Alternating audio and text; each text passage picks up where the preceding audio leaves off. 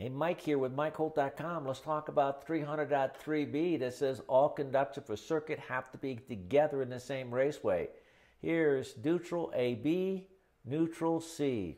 Major problem there. Here's individual raceways with individual conductors. Man, that's going to be some inductive heating issues. Don't forget that equipment grounding conductor has to also be with the circuit conductors. You can't run it separate. Here's an example, neutral in A and B and C in two different raceways, no bueno. Here's an example here. If you follow these circuits, put it on pause, you can see what a mess that's going to be. And if that's a metal raceway, we really have a problem. Now, there is an exception, however, that if you have an underground installation with a non-metallic raceway, well, then you can put A, B, C, and neutral in separate raceways. There's no problem there at all. Now, there is a provision that you can have the equipment grounding conductor on the outside of that. Alrighty, God bless.